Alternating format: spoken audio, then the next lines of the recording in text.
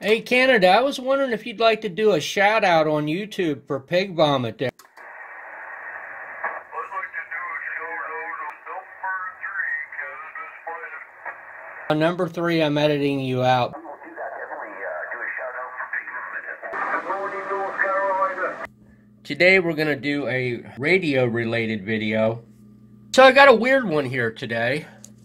I got a white LED on this box that I made here, I don't know, 6, 7, 8 months ago. I don't even know how long it's been. It's just been a blur.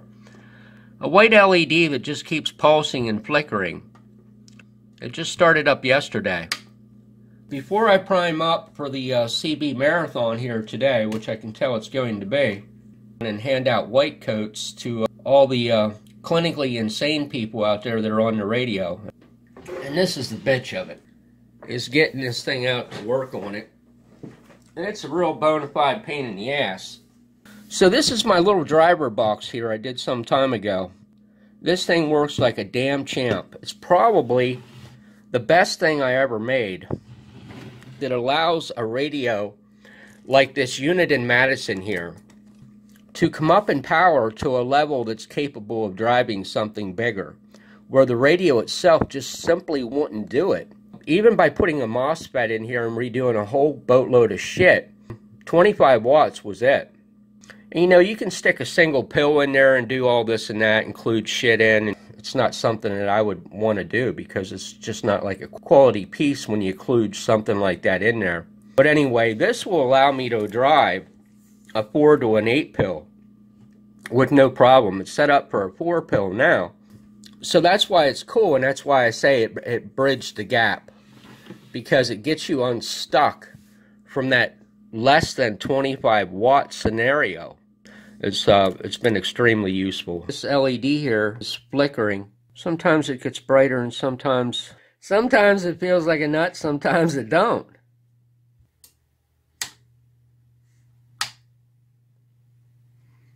Now the blue one that's backing the white one up transitions fine. It's just the white one. I'll tell you what I think's going on here without even looking at anything. There's actually two possibilities. One would be an engineering problem, or two would be that the LED is simply a piece of shit. Now I wouldn't be looking very good if I said to you I think this is an engineering problem, because the engineering worked beautiful for all this time. Generally what I do when I design shit is I put a schematic inside. I want to be nice to myself. It's always good to do that. You just got to kind of make sure that, you know, you don't put it anywhere where something can catch fire one day. And this schematic here is for this little board that's soldered on there. This switch here is this AM SSB switch. Now it's just two transistors working in a inverter. So when this guy here is on AM, it just pulls this base down, shoots this up high. This base is pulled up by that 3.3K there, and this Zener diode just acts like a breakover junction. And the reason the Zener is in there is because sometimes, well, not sometimes, all the time, the transistors don't completely saturate. So if the transistor here isn't completely turned on, this transistor here won't completely turn off. So the Zener diode is just there to increase the amount of voltage that it takes to turn this transistor on here. So when this guy goes high, this guy goes low. When this guy goes low, this guy goes high. And when this is high, it just puts that LED in.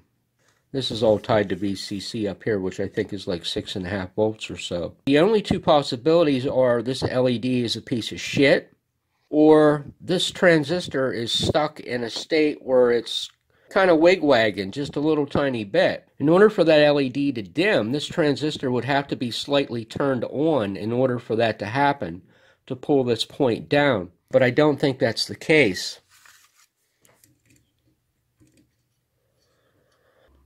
Now that white LED is on this white wire right there.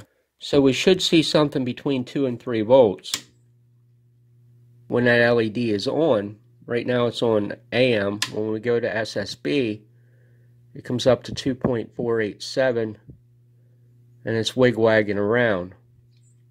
It's not stable.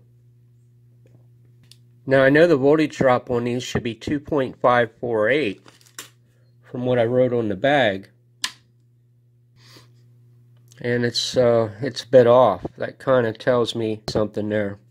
So let's make sure that this transistor is completely turning on and completely turning off. It's a 4401, so that should be an EBC. This is the base right there, if I can keep from shorting the damn thing out. So there is SSB, and that transistor is off. There is no voltage on the base. It should go up to 600 and some millivolts, and there's nothing weird happening. It's throwing the transistor to one state or the other, an on state or an off state. That's very, very solid. So that tells me that this LED got a bad case of the tells me this LED got a bad case of the COVID or something. I think probably more to the point, it's got a bad case of China. So the transistor is fully saturating right there, because we're looking at the collector of this 2N4401 on AM. It should be completely turned on, and when we flip it to SSB for the white light to come on, it should toggle high. And it is toggling high, it's just not toggling as high as it should be. And I think the reason for that is because the junction inside the LED is junction inside the LED is a bunch of shit. But this white wire comes over and goes right here. This is actually tied onto the leg of the white LED. And then there's a blue wire right here, which is tied onto the leg of the blue LED that's backing up the white. So, yeah, I got to rip that son-of-a-b out of there to get the white one out. And I probably spent a half an hour bending that blue LED, so that's why it's a pain in the ass to take it off, because now I'm going to have to get it positioned exactly back on the back of the white one. The white one came out pretty easy. Don't ever glue those damn things in, man. I've seen people do that. That's just no good. LEDs typically never go bad. At least the LEDs that used to be made. So let's see what the voltage drop on here is. 2.5. It's kind of doing the same thing on here too. The light's cutting in and out. These are these lighthouse LEDs that I talked about in a video at one point in time.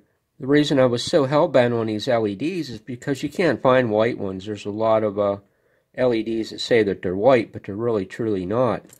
These are, but unfortunately they're probably from China. 2.564.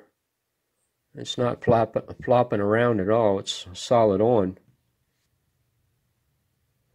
Yeah, now I got to get that in there somehow. Man, I'm missing all the dysfunctionals today.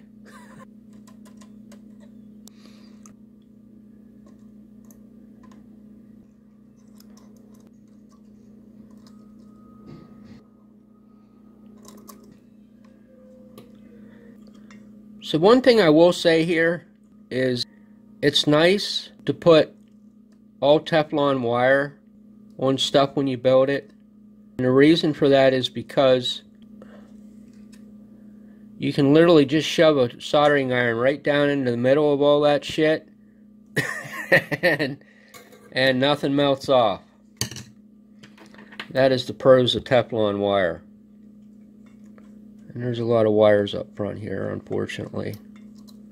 45 minutes later. That's crazy.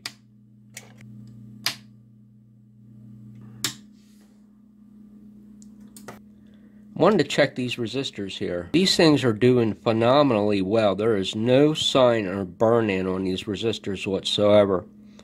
And that's what I was kind of worried about. Whether or not they would burn in over some period of time and try to shift value or something. But no, they look brand new. So the heat never even hit them. This was kind of experimental with me here in using this Wakefield, what I call chewing gum. and putting the resistors down on a heat sink where the chewing gum kind of conforms to the resistor, so thus it transfers heat better. I seem to hit a home run on that ordeal. We got her all fixed up here. We'll see how long this LED lasts. Just don't understand why that thing went bad like it did, but it is what it is. I got a whole bag of them. I appreciate you taking the time today to watch my video. I know it was just kind of a little piddling thing, but we do appreciate it. You take care and have a nice day.